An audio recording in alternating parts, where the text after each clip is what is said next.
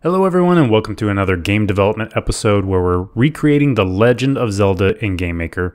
In the last episode, we had Link moving left, right, up, and down, got the animations down, and started on the attack sprite, but only for the left. Today we're going to do the up, down, left, and right attack sprites, as well as the sword, and it's going to look something like this. Alright, before we get too far into this, there's a couple of cleanup items we're going to do. One thing you'll notice is that Link seems to be moving kind of slow, and I realized that I missed something in an earlier step. And what we're going to do is we're going to go to the room, and we're going to change the room speed to 60, and that's going to double his speed basically. And I meant to do that earlier, so I apologize for that. Part 2 that we're going to do is we're going to do some cleanup within the object player. So we're going to open object player, go into the step event, and we're going to take, let me open this up a little bit. You'll notice that we have a bunch of repeating code here. This input check, we do it in the idle, up, down, left, and right. We're going to copy that into a script and use the script instead. And what we're going to do is we're going to copy the left. If you've been following along the whole time in the other videos, the left actually has the attack button, the others don't. And once we do this, let's go ahead and copy this. We're going to right click on script and create a script, and it's going to be check inputs all. Just paste that right in there. It's keeping the indents, so shift tab back. And all we're going to do is copy the check inputs all and delete the current code that's there. Put some parentheses. And boom, we're done. This is going to be much more effective, so when we add stuff to the input checks later, it's all done in here. So let's do this for all of our states. So that's up and idle. We do not need to do that for the attack because we do not want to check for inputs during attack. That's a state that does not allow for inputs. So this should all work just fine. And in fact, if we go ahead and play that real quick, we're going to notice that everything's working fine. It's going to attack from all directions. But you notice when we do up and down, he attacks only left. That's because we haven't added those sprites, and we're going to do that now. So we're going to go into sprites, player, and we're going to add 2 sprites. Create sprite, sprite, player, attack, up. Load the sprite, and there's the attack up. We'll center the origin. Okay. Add another sprite. Sprite, player, attack, down. Load the sprite. Set the origin to center. And we're done with the sprites. Now, let's close all this to keep it clean. We're going to open up our player object again. And we're going to add something to our create code. We're going to go to the create code. And we're going to add 2 variables. One is sprite walk equals to sprite player up, and sprite attack is equal to sprite player attack up. Oop, it's not full sprite. There we go. Okay, so let me explain what we're going to do here. We're going to store which sprites that we want in each of the different states. So this is I'm going to copy and paste this. We're going to close this and go back to the step event. And in each of the states, like up, we're going to add right here between image speed and the sprite index that we're setting. We're going to say player walk is equal to up, player attack is equal to player attack up in the up state. And then we're going to change this. We're going to copy the sprite walk and set the sprite index to walk.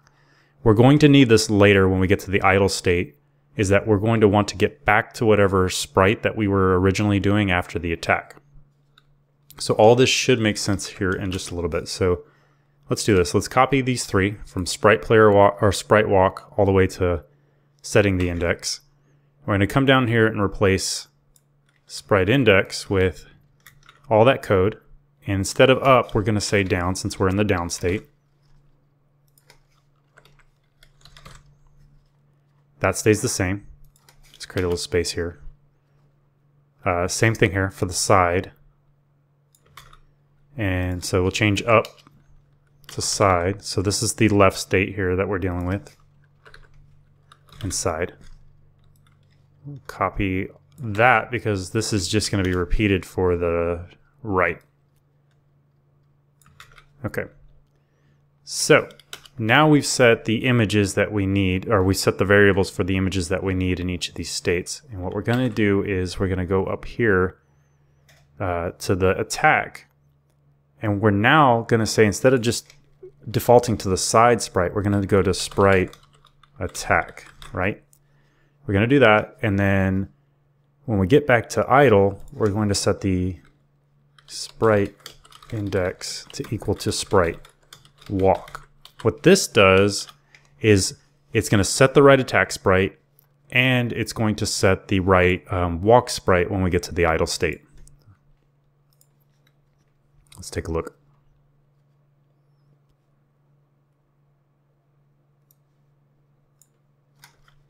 Okay, pressing space, attack, space attack, space attack, space attack. Now if I'm in the idle and I press the attack button, I'm going to go back to whatever idle state I was in. Boom, that works. So we're good to go there. All right, now that we've got the player states all set up here, we're going to add the sword object. So what we're going to do is we're going to create a new group here for the sprites. That's going to be for our items. In the future, this will hold everything from bombs to potions and whatnot. So we're going to create a sprite called sword. We're going to load our sword sprite, which is here. And we're going to center that origin. And then we're going to create an object, sword. Let's set it to that sprite. Okay. And right now we're not going to do anything else except for just create this object. And now we're going to go back to the player state, the player object. And the first thing we're going to do is we're going to add another variable. This time we're going to add a variable called facing so that we can hold which direction the player is facing. And it's going to be in 4 directions. 0 is up. Let's add this as a comment. 0 is up. 1 is right. 2 is down. And 3 is left. So just going clockwise. And we'll use this here in a little bit, well, right now, to set in the step event. Every time we get to a different direction, so in up, we're going to say facing equals 0. Down, since this isn't going clockwise, down is actually 2. So facing equals 2. Left is facing equals 3. And right is facing equals 1. Equals 1. Okay. So the next thing that we need to do is actually do something with this. This is going to be important in a little bit when we actually set the direction of the sword.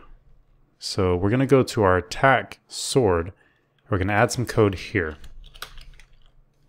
So we're going to say if, hey, let me show you something real quick in the game. So if let's see, do I have this? I have it paused right now. So in slow motion, I'm going to show you, I'm going to go frame by frame with this, and you'll notice I'm going to hit frame, frame. There's a little bit of a delay before the sword actually comes out.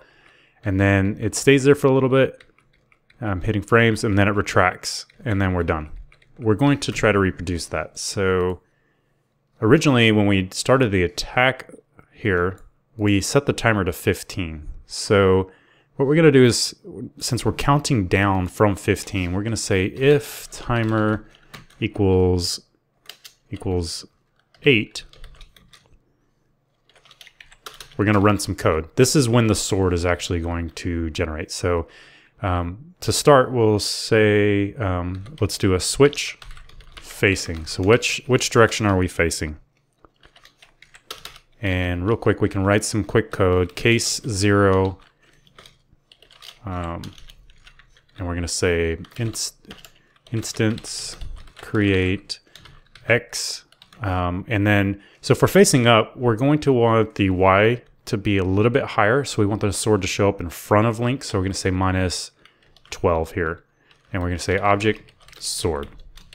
Okay. And then we're going to break this. We're going to do this for each direction, so I'm going to copy and paste this just to speed up everything. So that's going to be 1, 2, 3. So in case 1, when we're facing right, instead of -12, we'll keep the y the same direction, but we're going to add 12. So it shows up to the right. In case of down, instead of -12, we're going to say +12, so it shows up below him. And then in the case of 3, when he's facing left, we're going to say -12 on the x-axis and y. Okay, so let's go ahead and test this code real quick.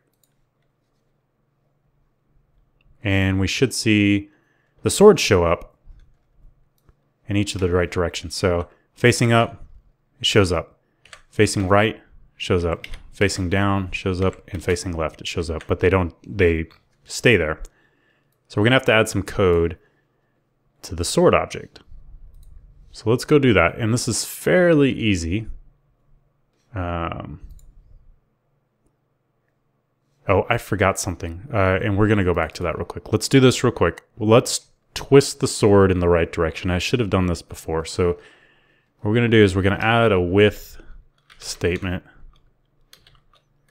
to each of these.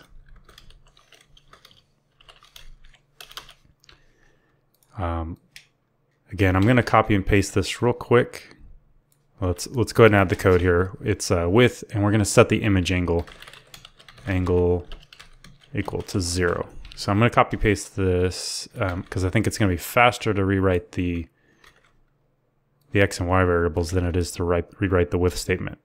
So the with statement, if you're not familiar with it, says with this object, it's going to create the object, and then I can set the variables within that object.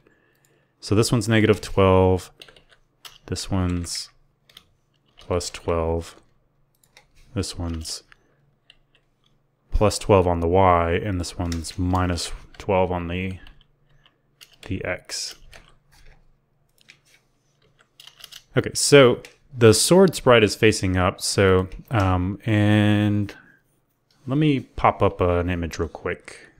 This chart here shows the direction that the sprites are facing in degrees in a circle. So we're going to use this to turn our image.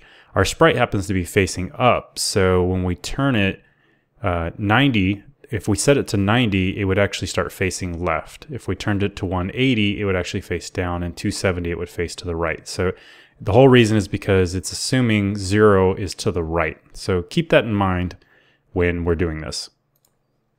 So for up, it stays 0 because we want to keep the image facing up. To the right is actually going to be 270 because we're going to turn it all the way around so it's facing right.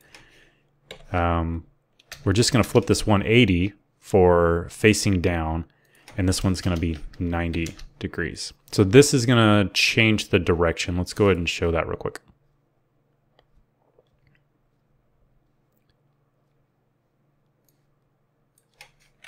So up still works up, right faces right now, down and left. So now let's edit the code in the actual sword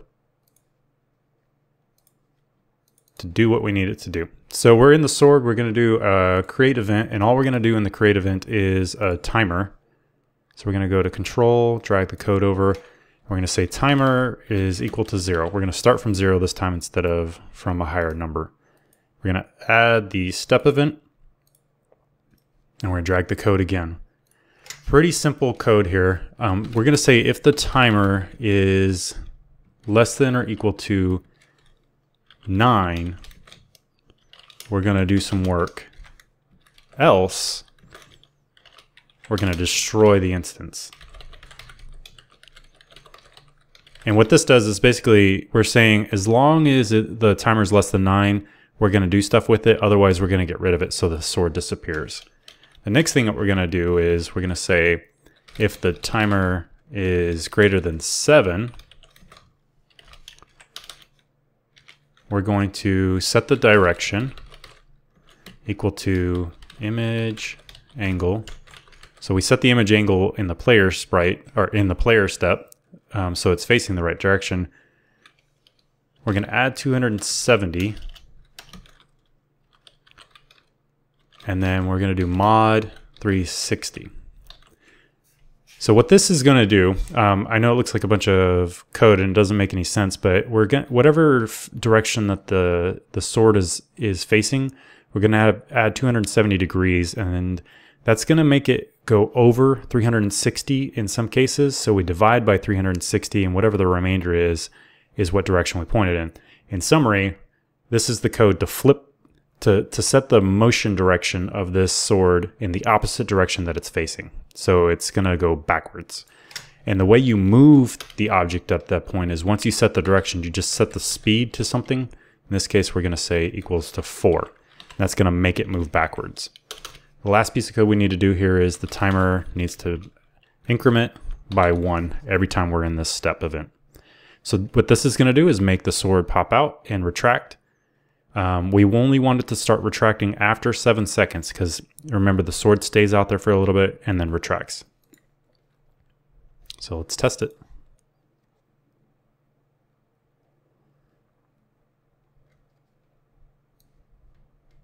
Okay, so up, right, down, left. It's working perfectly. Let's see if it works while we're walking. Yep. Link stops, it retracts. And that's it. That's exactly what we need to do. So awesome. Hopefully you guys were following along. All the code is there in the video, so you should be able to get to this same exact state. If you have any trouble, add some comments in the bottom of this video. I'll try to answer them to the best of my ability. So next episode, we're going to do collisions with walls. We'll create some walls. So thanks for watching. I'll see you in the next episode.